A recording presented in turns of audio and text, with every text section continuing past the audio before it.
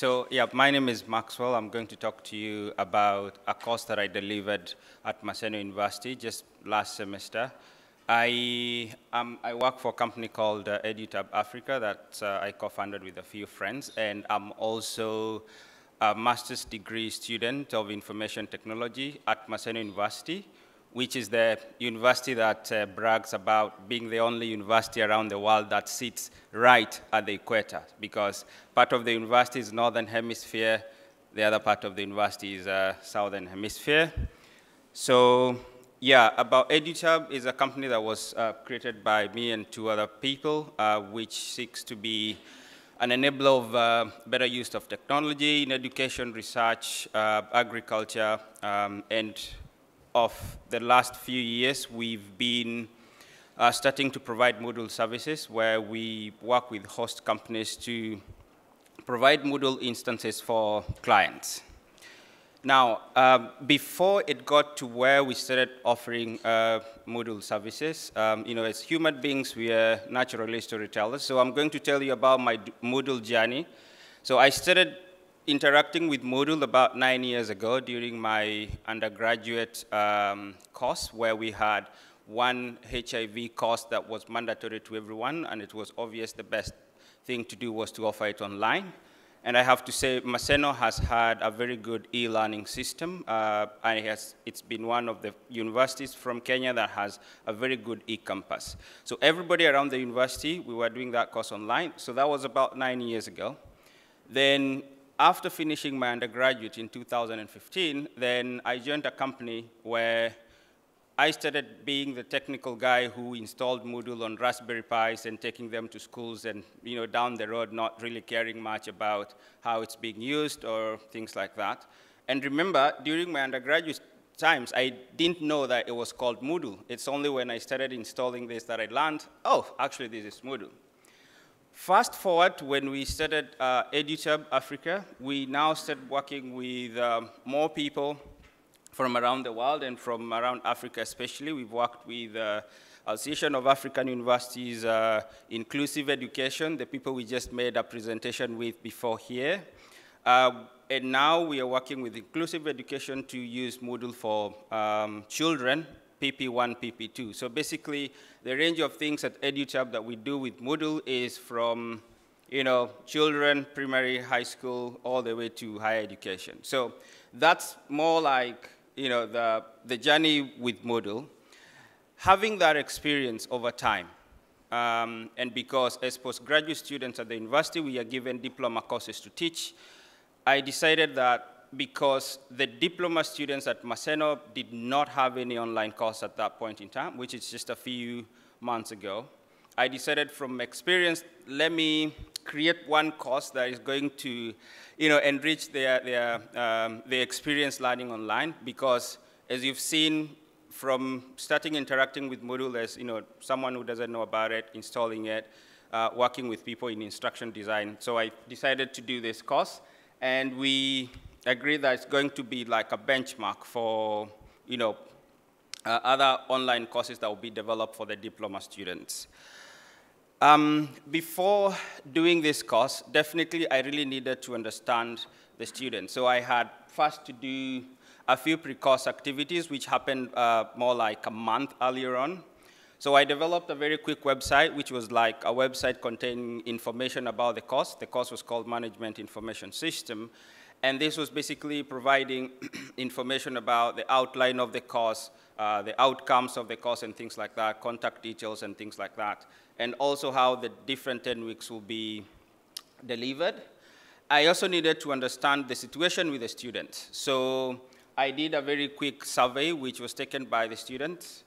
And after the survey, I definitely developed the materials. I did finally student enrollment and, of course, orientation. So this is an IT class, and these statistics, I'm sure, do not surprise you that much because we only have 7 females out of the 37 students in that class. In my own class, during my undergraduate, we had only 4 ladies out of about 35. So it's and this is 6 years down the line. So we need to be working towards getting more female into IT. And this, and definitely this survey was done using Google Forms.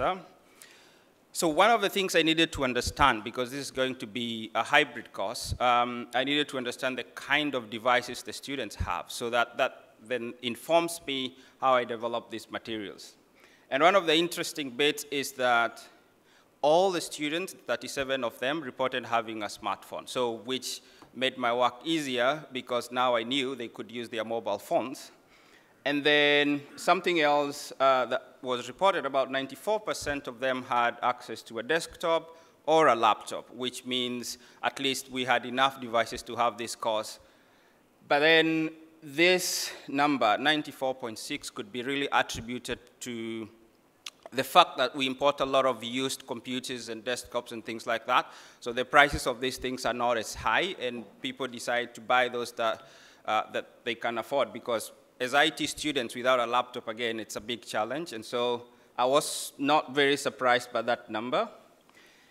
I also wanted to check with them what they were most comfortable with in terms of communication around the course.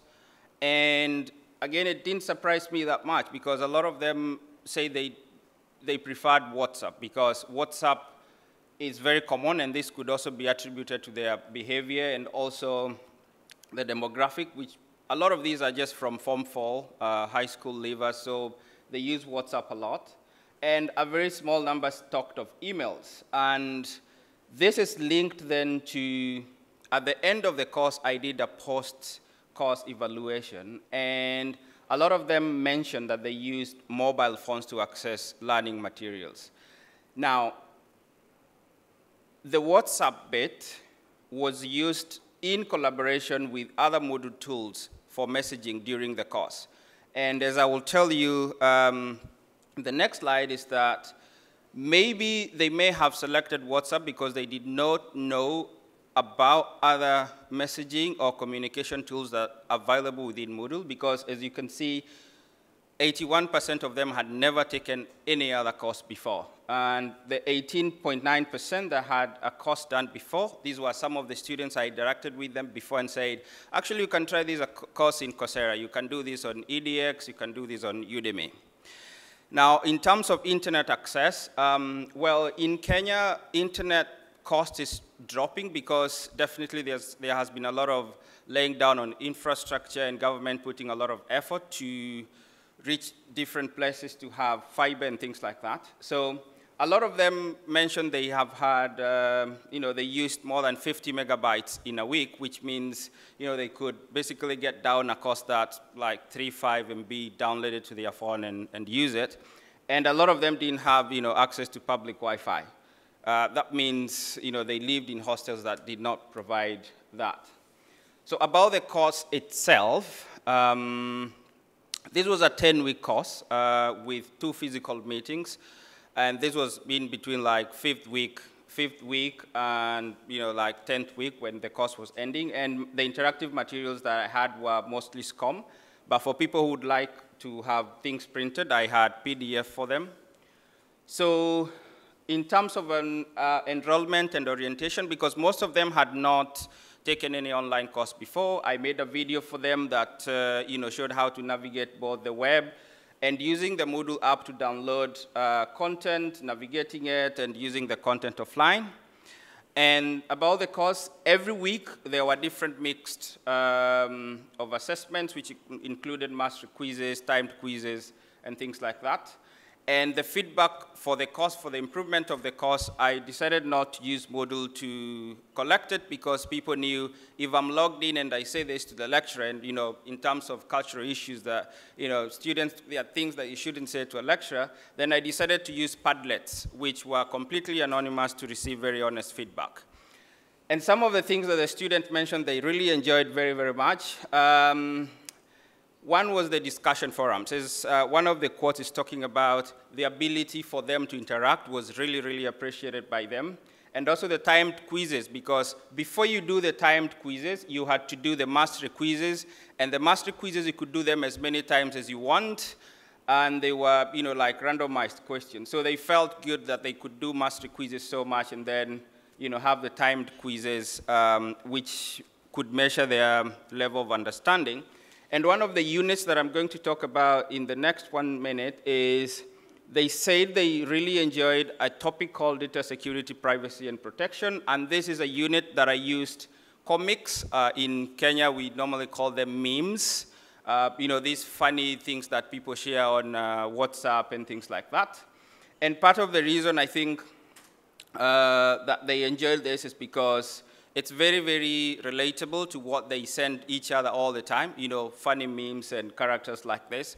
And also the fact that something had happened in Kenya which was related to issues of data security and privacy that got the government stopping one of the projects that they had taken. And so they found this topic, you know, very, very meaningful for them. Now, coming down to our context, as you might have people who were here before, we work in mostly places where offline is really appreciated, and I wanted to check how much they use the Moodle app, because having, you know, the orientation course to show them how to do this, I was really hoping they would use this. And 91.3% of them said they used Moodle app, and the big things why they used was because it was free and easy to use, and also from the comments I got from the end, it's easy to use, it's less data costly, which comes back to the, you know, appreciating the fact that this is offline. You can download notes, you know, while online and study offline. It made work easy accessing notes offline. The resources were available when I wanted to study, and ... good notes were available offline. So the fact that this was available offline, it was really appreciated by them. Remember, this was their first time, most of them taking an online course. And when I asked them at the end whether they would want to take another online course, everyone said yes, because, again, flexibility was key. Some of these students work, some of these students have, you know, part-time jobs and things like that, and they also don't want to keep coming to school sometimes, and lectures don't happen.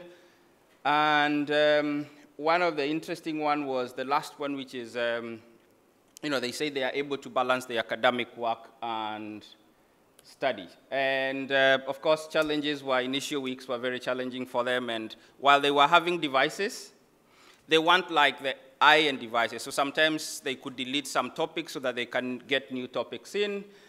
And that brings my presentation to an end. Thank you very much.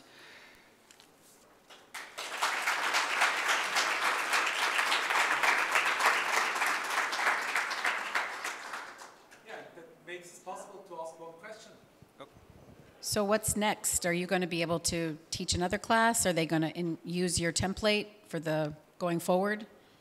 Yeah, so that's a very good question. Thank you very much. So the next plans from this is improve this course, and that becomes a benchmark for more development of other online courses for these diploma students. Yeah. Hi, Max. Thank you so much. Just wondering, so are you planning on doing some kind of training of trainers so that more people than you can do courses?